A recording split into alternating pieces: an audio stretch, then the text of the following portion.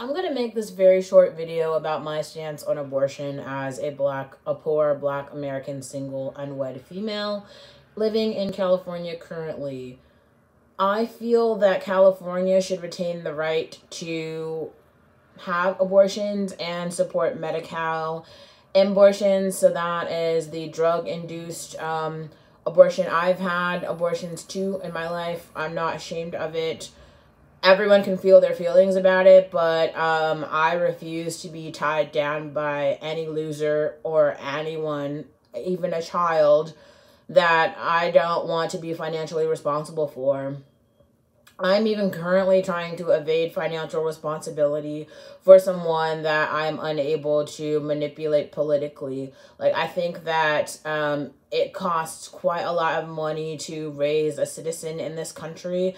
And if you're poor, you can't do that, which is why women should have the right to abortions. But also, I think sex ed should be mandated in public high schools.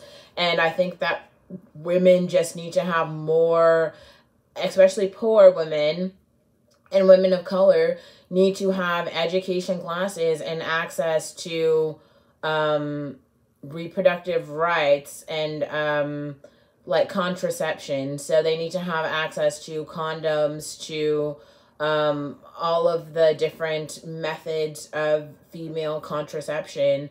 They need to have access to STD and STI screenings.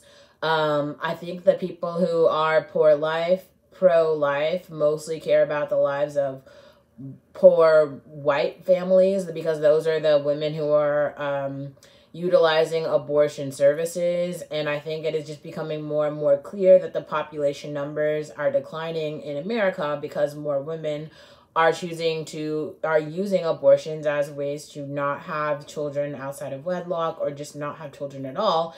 And I think more and more women are waking up to what their citizenship means and what their, adulthood means as like just an independent human. And so they're not forced into marriage or just like living or giving access to some loser male to their body when the male isn't offering anything. Women have the right to choose which males are going to be able to procreate into the next generation.